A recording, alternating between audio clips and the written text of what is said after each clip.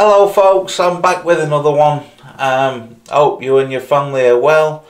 I hope this newfound old freedom, if you like, that we're managing to have here in the UK is helping you both mentally and physically. You know, as long as people are careful and considerate to others, I think lockdowns are coming out of lockdown is a massive step forward and a plus for all of us. But yeah, it's been a long time, hasn't it? Really, since I was uploading quite regularly. I'm a little bit more chubbier. I'm a little bit more uglier. I've definitely got a lockdown haircut. But I'm back now. I do aim to put videos out once a week in terms of me talking on the subjects of addiction, along with hopefully guests permitting, you know, if I can get guests on, with one, you know, guest interview per week as well. That won't always happen with guest availability, sourcing guests, and other things happening in life, but that's the aim. 2 videos a week. Probably this week it will just be the one, but from next week I'm hoping I can get you 2 videos a week, and hopefully, as I always say, it helps just one person. So in this episode I do want to sort of, on the back of, well, first of all, the comments and the views I've received on this channel since the start, but also during my absence, it's blown me away, to be honest. Especially while I've been away, because many people could have seen that there was a fair amount of videos uploaded for a couple of months, 3-4 months, and then nothing really. People could have easily thought, well, I'll unsubscribe to him. You know, he's lost interest, things like that. But that's not the case. I'm blown away by the comments that people still are sending me directly and on videos. You know, it was my goal to help even just one person, and the feedback that I've had so far is that many people can relate to my videos, my stories, my thoughts on gambling addiction, addiction in general, mental health, and that it's helping some of them, you know. And also, I've even had partners of people who have suffered addiction and mental health contact me to say, thank you for giving me an understanding as to what goes off in a person's head who's suffering from addiction, which is something that I'm going to do more videos on. But it's something also that I can only speak, as I always say, from my experiences and what I've learnt over the years, through meeting people who've suffered with addiction and speaking to them and their partners and their families.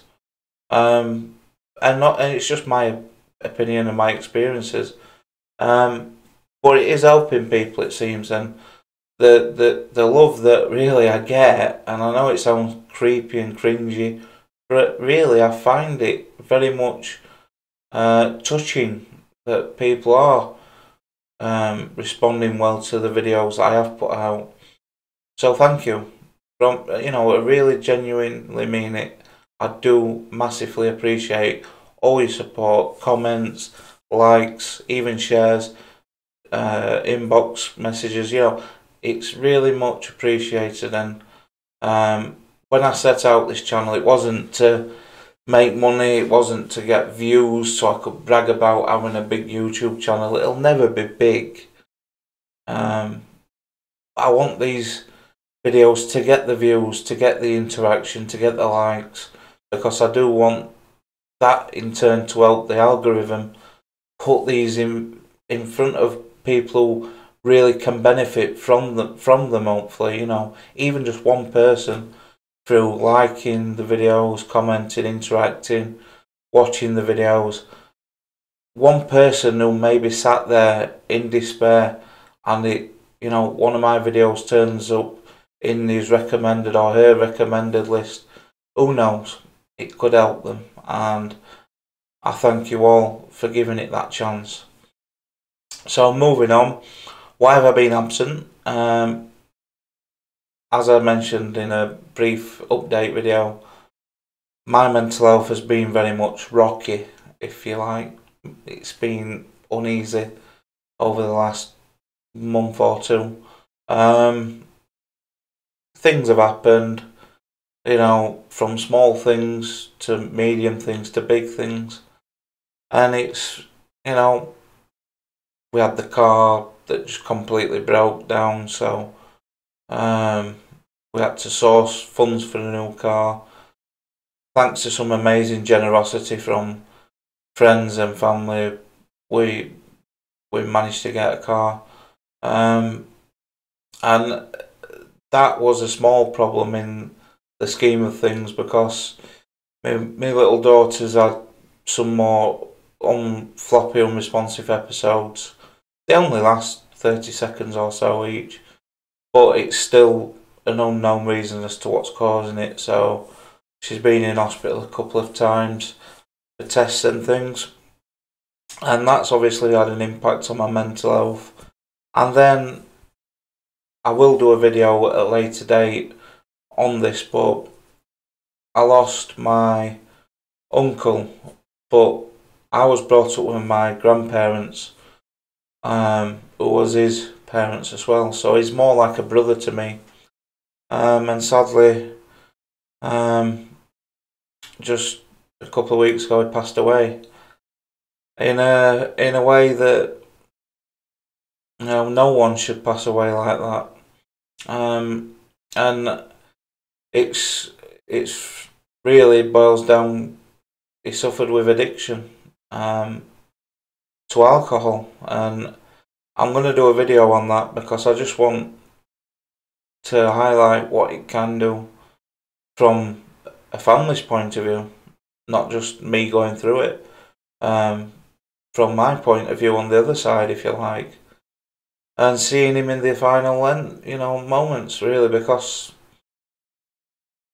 if people can hear what it's like in the final moments when you know, alcohol's done that to you, then maybe it can just help one person, just not, you know, to reach out to just to help themselves not get there.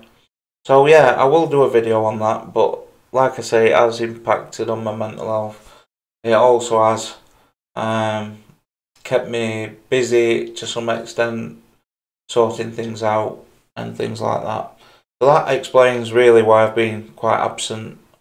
But in this video then, I do want to touch more on one of the comments that I've received, which is about my mental health story, and I have touched on it in bits in my gambling addiction story and probably alcohol as well. I touched on it a little bit, but I think people, you know, more than one comment really in one inbox have asked about how did it start my mental health deteriorating, was there a cause, and what's it been like? And I think to answer that in a short 5-10 minute video, it's not realistic. So I will obviously say that it might turn into a longer video. I appreciate not everyone's gonna spend 25 minutes listening to me waffle on, but there we go. I don't just want to put things out there with things missing, and the aim of it is to answer people's questions, but also it's not a sympathy. Oh, look at him, he's suffered with mental health. It's not that. There's still a taboo around mental health. There's still a stiff upper lip. especially in men, that exists. It played a part in my brother's downfall, really. But in the wider community, in the wider scale of things, there is still that taboo around mental health. There is still a stiff upper lip. I don't need help. Help is weakness, and I'm not speaking to a counsellor. I'm not doing this, and I'm not doing that. And people also, on the other side of that, feel a burden to people. Whereas I think if more people talk about their struggles with mental health, their struggles with addiction, their struggles in general, it breaks that taboo down, and it starts to normalise what essentially has always been not normal, if you get me. So I do want to start by saying my mental health has not been constantly down. It's not been horrendous for years and stayed that way. There has been moments where I've been fine. There's been moments where I've been fine 1 minute and very much not the next. But generally, it's been fine for sometimes months, and then very much the other way for weeks and months. So it's been up and down throughout my last 20 years or so. And I think back now, I mean, I will try and keep it brief, but to give a background, I was always an happy-go-lucky child, playing out with friends, playing on the bike. I was brought up with my grandparents. They did a great job of that. I was always happy. I was shy, but it was a case of, was I shy around new people, or was I shy around just friends? In friends, no. New people, yeah. And the reason I mention that is because later in life that would play a part in my downfall, if you like, in the early years. I had a best friend at school, as many people do, and we did everything together: football, badminton, sports, just everything, youth clubs. We did everything together. And going into comprehensive school for the first year, I was still friends with this lad, and we had a circle of friends, and everything was fine. But then we had a fallout, and what happened with the fallout after that is, I started to feel isolated because the friends that we was both friends with went with him. He also met new friends, and so there was no sort of chance of reconnecting. And then he moved away. And thing with it is that in that time, I still had a select few people who I would speak to, but slowly I began to go into my shell. And as I said, I was shy around new people, so meeting new friends was hard for me. And I wasn't the most confident of lads anyway. I was never the most popular, and I was always a big lad, as I am now. So that played a part in my confidence as well, with girls and things like that. So I began to feel isolated and began to go within myself, if you like. And it lasted. It started to progress, really, where I would often not smile at school, not be seen to be happy at school, because I wasn't. This meant that kids picked up on that, and I would often get called Smiler. It's just a word, it's just a name. But to me, it meant a lot more than that, because then if I smiled or laughed, they would all make a fuss of me. You know, aha, smiling, look. And the thing with it is that now I wouldn't be so bothered, but back then I didn't like a big fuss made of me. I didn't like attention being drawn to me. I still don't seek attention. He says he's doing a YouTube channel, but I'm doing that for the right reasons. I don't like a big massive fuss made of me, and by me smiling caused that flurry of children to come over and pat me on the head and say smiling, and it just I didn't want that, and I became more and more within myself and isolated, and I felt it was me against the world at times. Me against the school. And then kids started to threaten me and bully me. And it was only because I was within myself, I think, and my own best friend, if you like. I became very much hyper vigilant to danger.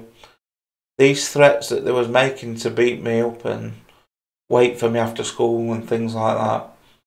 I was, without sounding big-headed, I was always one step ahead of them. I would tell them that I've got holes dug out underneath fences, multiple holes dug out, that if they wait for me at this gate, I will be exiting through one of those.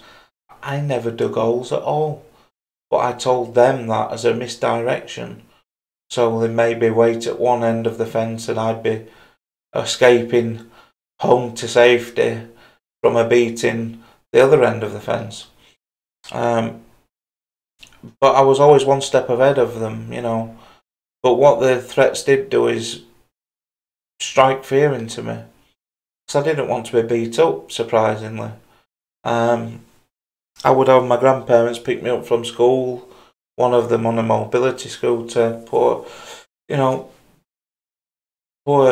lady, she had to come out on a mobility scooter to pick now teenage son up from school, grandson up from school, because he was that scared. And I stopped going out of my house. I just stayed in the garden. If I kicked the football over the fence, I wouldn't retrieve it because I didn't want to leave the safety of my garden. And I didn't join any football teams or anything because I was shy and my weight. Football was my best friend, really. I was always in the garden with the football, driving my grandparents mad, kicking ball against wall. Legend has it that I was quite decent playing football. I had vision, I had the nous and the dedication. I just didn't have the body to be a footballer or the fitness. I'm not, I wasn't an athlete then, and I'm certainly not now. But I was also limited because I wouldn't join teams because of my weight and my confidence, and because I was shy. Why I'm saying all that is to highlight that this made me feel more isolated from children in general. And that in itself can lead a child to be vulnerable to adults who are looking to abuse children. Because I found talking to adults a lot more easier, a lot safer, and a lot more comforting, even strangers, than to talk to children my own age. And that is something that scares me, because there's other people out there, I'm sure, who will feel how I did, that talking to a stranger, be it an adult, is safer and more comforting and more social than talking to children their own age, because of bullying, because of feeling isolated. And easily, I look back, there's times where things could have happened to me through speaking with these adults But fortunately there was good people and nothing I ever did. But eventually I just left school. I wouldn't talk in lessons. I stopped talking. I was like Mr. Bean, but it wasn't funny. I wouldn't talk. The teacher would ask me a question and I wouldn't answer. I would just literally look at them. And when I got fed up with it, I'd walk out. I didn't care. And eventually I just found peace and, what's the word? Comfort in going to watch my local football team train. Because the training ground wasn't far away from where I lived, I could walk over there. So I did that and I left school 2 years early, barring a few special classes, if you like, where I'd go in a room 1-to-1. So no GCSEs, no nothing. I leave school. Mental health, hypervigilance, still very much in my thoughts, in my thinking, daily thinking, hourly thinking sometimes. It was in my thoughts when I was planning to go somewhere. And then all of a sudden it turned. I was fed up of being bullied. I was fed up of living in a shell. And I started to retaliate when we'd left school by this stage. When I would get on a bus to go and, to town or whatever, I would see some of the people who bullied me, and I would really become quite confrontational, and I would really sometimes instigate a fight with them, because the way I saw it is that they was the popular ones. I was clearly struggling, and they made it worse. They picked up on that and made it worse. Not only that, some of them threatened me to the point where I wouldn't dare go out the house. So I became this confrontational person when I saw them, and a fighting back person. And quite often I would lose my rag with them when I saw them. But it's this lowering of my hypervigilance that led to an incident that really I wouldn't ever forget, because when I met my wife, we did normal things, when she's now my wife. She was obviously my girlfriend then. I met her and we was just doing normal things, exploring the parks and shops and things that couples do when they first get together on dates and things. And we went on this summer's day to sit in the park, and all of a sudden a gang of lads came up to me and my wife and assaulted me, punched me, and his friend come with a big knife, really big knife, and said, words to the effect of, "You're such and such, empty your pockets." And my wife was told that she was going to be raped. Basically, do them favours. And it was only what looked to be the gang leader. They had a big dog with them. The gang leader sort of got spooked, because all of a sudden he said, leave it, come on lads, leave it." And the kid who hit me came running back and said, "I'm sorry, you need an ambulance."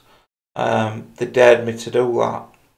Well, some dare that was, because that would later have massive impact on my mental health. I would go on in time to come to suffer from flashbacks and wake up in the night with it and have a fear of, more than the average person, of groups of lads, having been through it at school as well.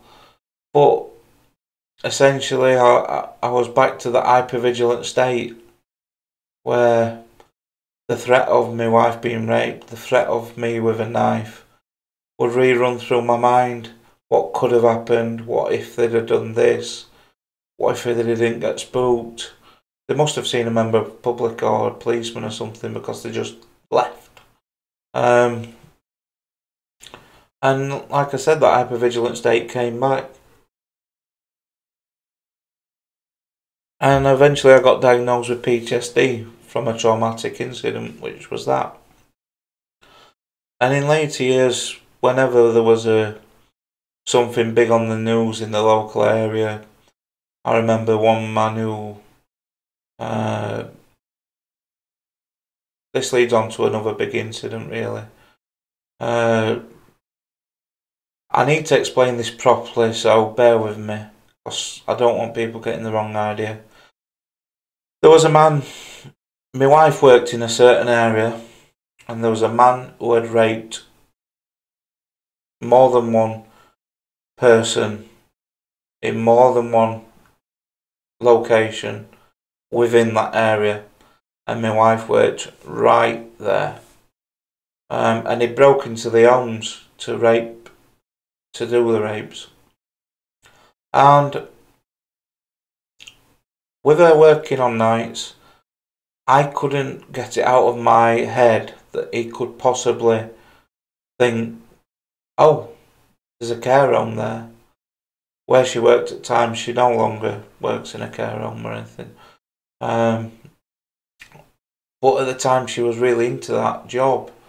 And I didn't want her to obviously leave work just because this might happen, but I believed that he could possibly think, there's a care home there, there's women working there, I'm going to get in and I'm going to rape them.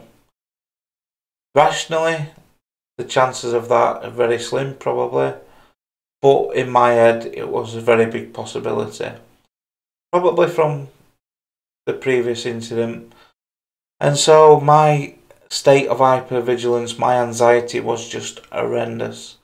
I remember one day driving past the scene of one of the rapes, and there was police tape up and there was officers there reassuring public and things like that. And I got some beer one day from the shop, and I thought I'm just going to have a good drink and try to relax because my wife was at work on nights. And cut a long story short, I decided to go to the location where I'd earlier seen police, and I just said to the policeman, because I thought they're working on the job, they're literally on the scene, so if they've caught this man, they would be the first to know. So then they could tell, if I asked them, they would tell me, yes, we've caught him, hopefully. And then I can relax. My wife's at work in that area, but the rapist has been caught. What happened is, I was anxious, I accept, I was a bit edgy, you know. But when I asked that question, have you caught him yet? I explained my mental health. I explained the PTSD from the previous incident. I explained why I'd come to the area because they are literally, in my mind, the best people to ask. They're literally on the job.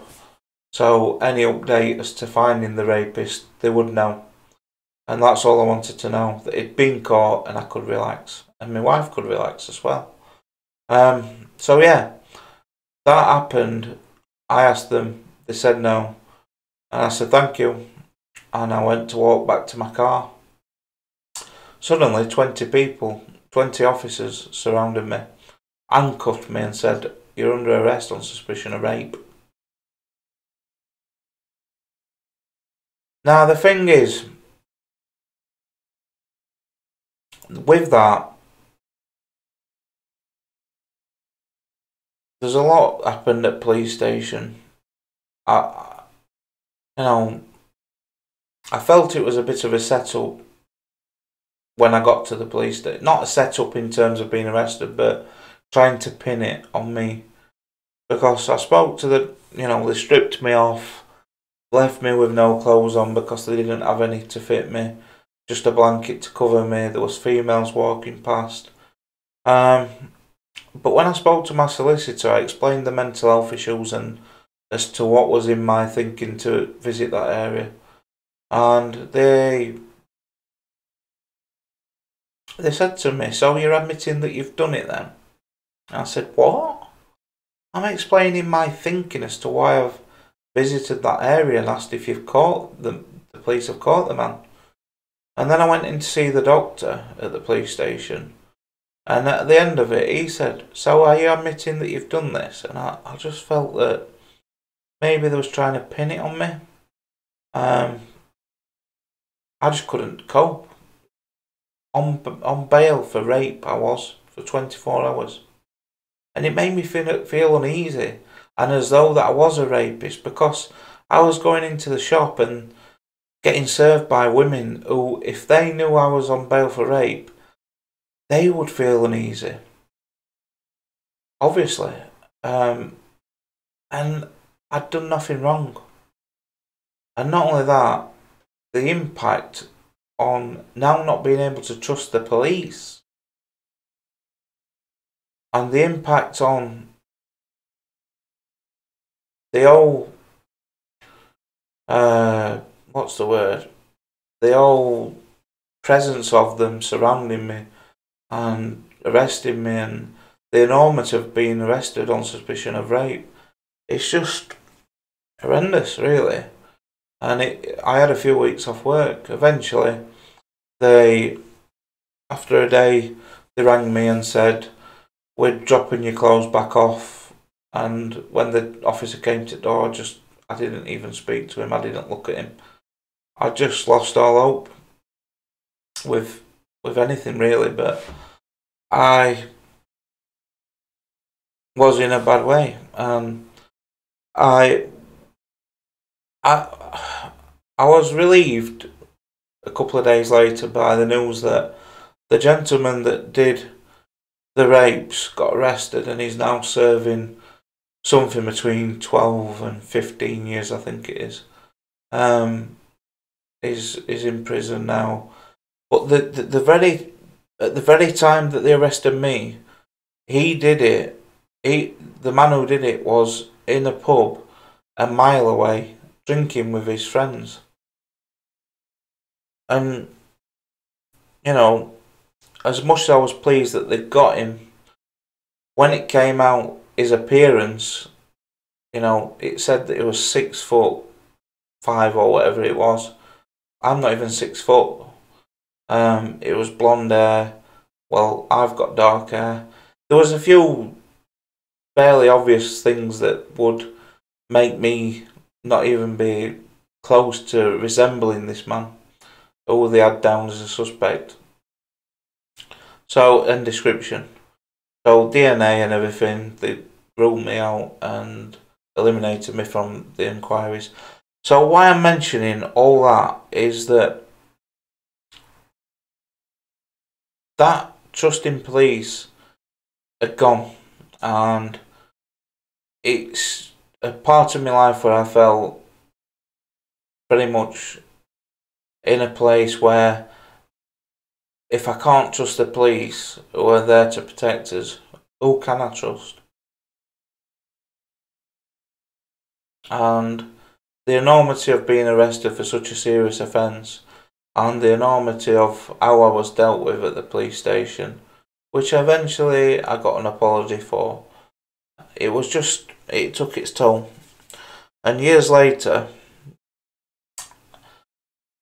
2 years later, sorry, I stopped gambling for a period of time in this.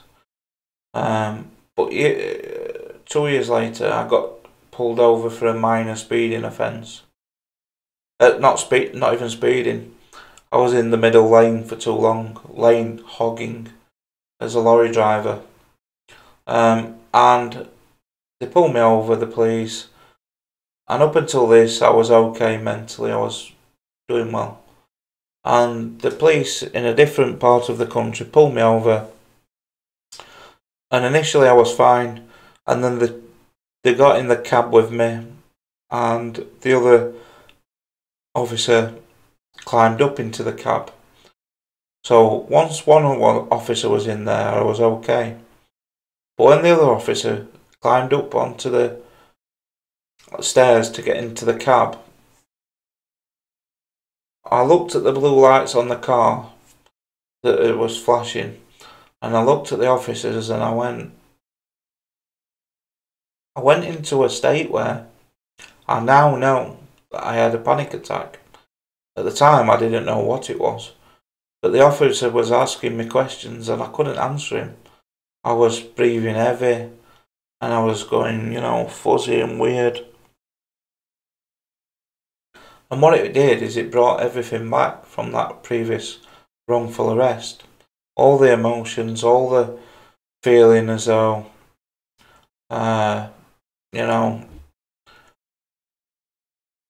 outnumbered, against me, targeted in whatever. Just the whole thing, bullied, if you like. And really, they had every rights to pull me over. I was in the middle lane for too long. But it brought everything back, and from that day, I struggled. With police again, and I struggled with understanding that not all police are bad, which I now know in later years I've come to respect them and trust them and whatnot. But so much so, my mental health took a turn for the worse, and I began to have what I now know was panic attacks. I wouldn't believe the doctor, as I've mentioned in previous videos. After my first major one, the one in the lorry was minor, but the major one was not long after that. I was convinced there was something wrong with my heart. I was having an heart attack and things like that. And I went down there with my mental health. I began to very much health anxiety. I very much was hypervigilant to all sorts of danger. I would often do things to out of the ordinary to protect my wife and as family,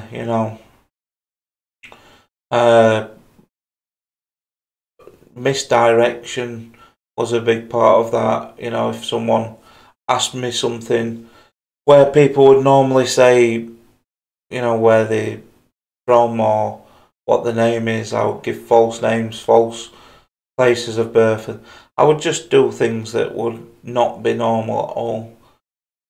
But I was struggling to trust people, and I was, like I said, very much vigilant to danger.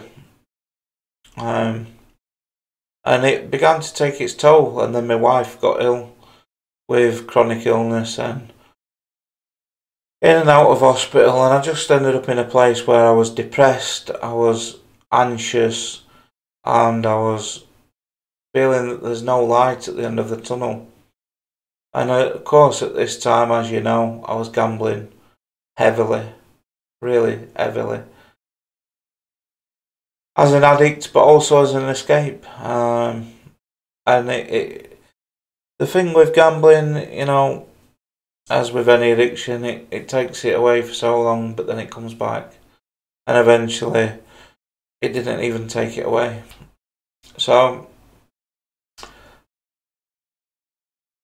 the mental health side of things in this period of time, as I said, I was depressed, I was very anxious, and I was very much putting all my eggs in one basket with believing that counselling would be the magic pill for me to sort myself out mentally. I would call the crisis team. I was having suicidal thoughts, as I've spoke about before. I was self-harming, cutting my arms regular, punching walls, doing all sorts of little things to harm myself, And of course, in later years, I took the overdose, which was mental health and gambling addiction related. But in this time, I believe counsellors was my only way out. Until one day I'd spoke to the crisis team and begged to have a counsellor. And it dawned on me that they haven't got a magic pill. You need to be able to work with them to work on yourself. That they can't do it for you. And they can give you all the tips and advice, but you've got to want to be open to the help. You've got to be sort of helping yourself and taking their advice and taking things from what they say and putting them into your life and your way of thinking. And before, I thought I'd go to a counsellor and they would basically give me a magic pill that took all my depression and anxiety away. Well, it didn't work like that. I saw counsellors. I had one that said I was, in better words, too messed up for her to see. Because I was coming into meetings where I wouldn't work on myself in terms of the homework. I wouldn't really do much what she'd asked me to do because I was just not well mentally. And also because I chose to put work first. And why did I put work first? Because that was my gambling tokens.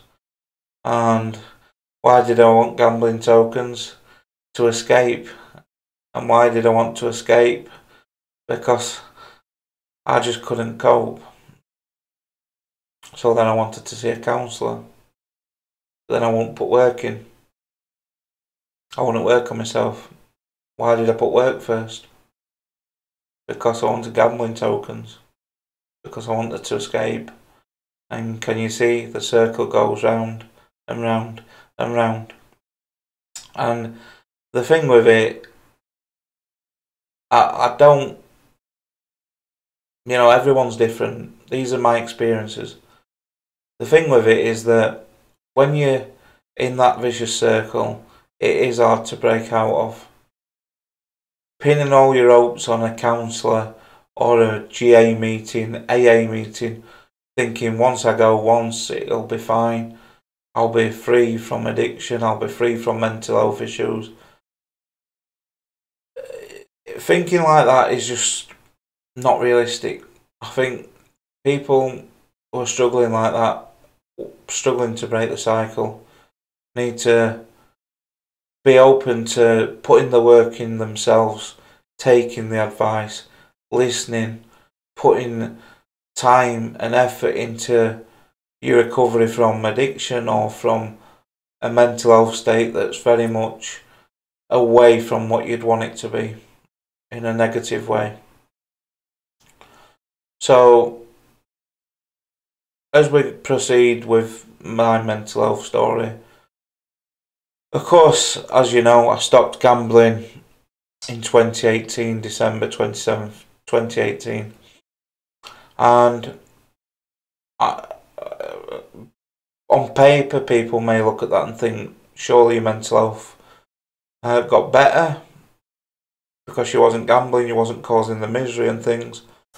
In this time, I took an overdose as well, but that place where I took that overdose, it was a mixture of gambling, but a mixture of just no hope. I'd had enough of causing pain and misery, but I had enough of all with school what happened and with police and things like that. I just had enough. And anyway, on paper, stopping gambling should improve mental health, yes. But also, with mental health, it's what it is. It can work in all sorts of ways, in a negative way, in a positive way.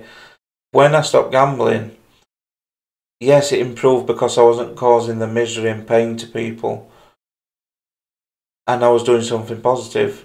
But the guilt from what I had done, from what I had caused friends, family, my wife, and the scars that I've got, that my wife has to look at and things like that. It's all played a part in me struggling even today. At times, not all the time, at times.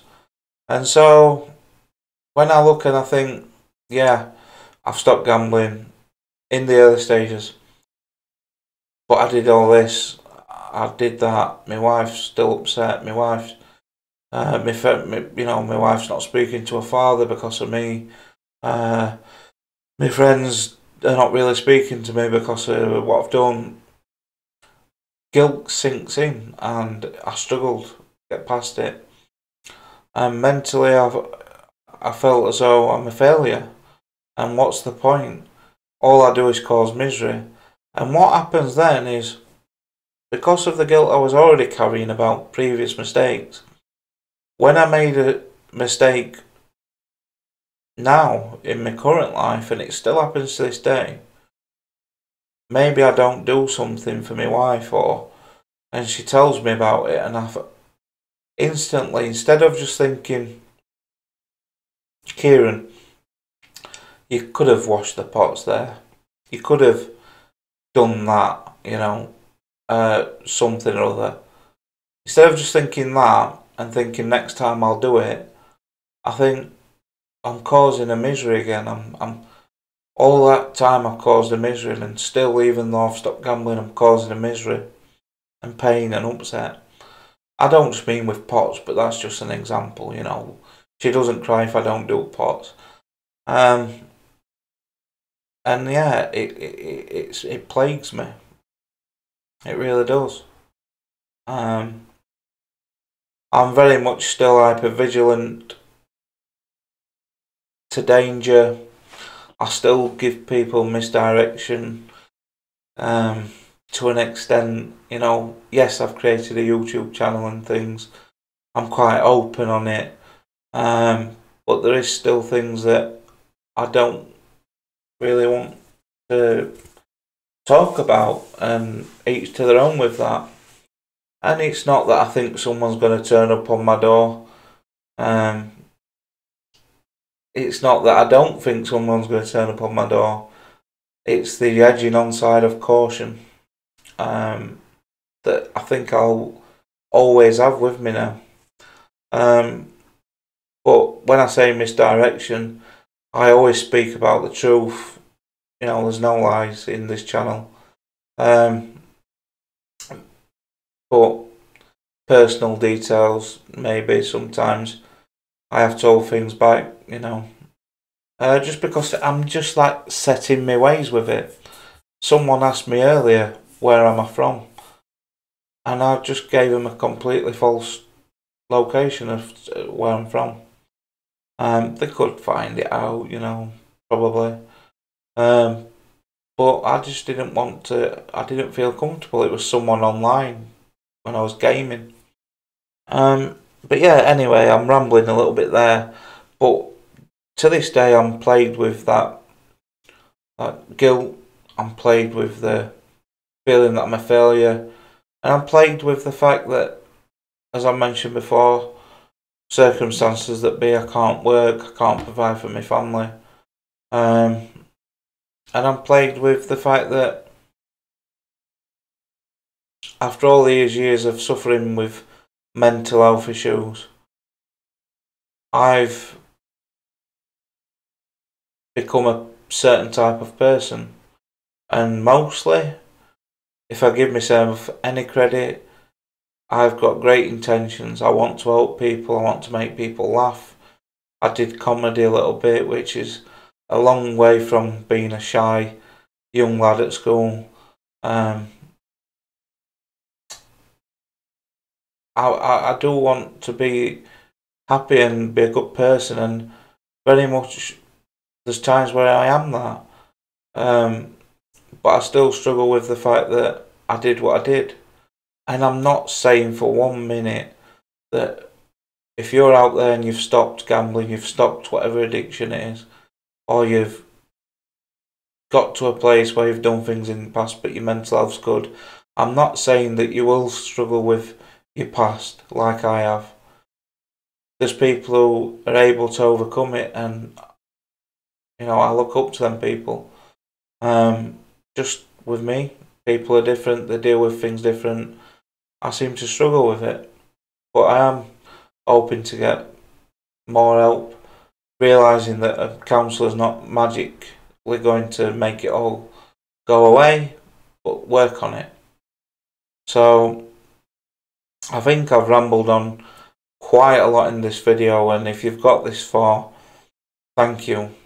And I hope just hearing me talk about certain experiences, certain ways I've thought about things and how I've reacted to things and what I do,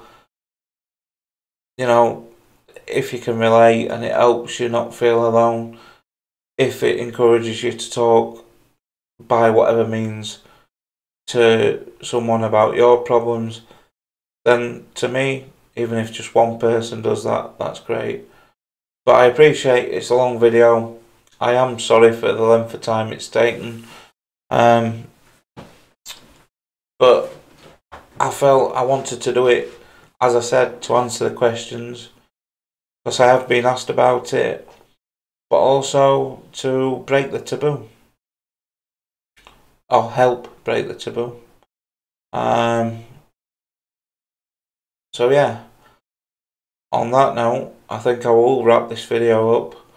And I just think going forward, videos, how frequent they'll be, as I said, hopefully 2 a week from next week. 1 video on addiction, 1 interviewing someone, guest permitting. But yeah, I'll leave it at that, folks. Sorry I've rambled on and on and on and on and on. I hope you're well, like I said. Thank you for all your comments and likes. If you can leave me a comment on this video, maybe you can relate. If you want to let me know. If you've got a question, by all means ask. I put all the Twitter and things in, and how you can contact me in the description below. Leave me a like, and let's help these videos, like I said, spread as far and wide as possible, and hopefully it can help just one person. But yeah, I'll catch you next time, folks, and yeah, thanks for tuning in, and thank you for sticking with me on this channel. It is much appreciated, and I will see you on the next one, folks. Stay safe.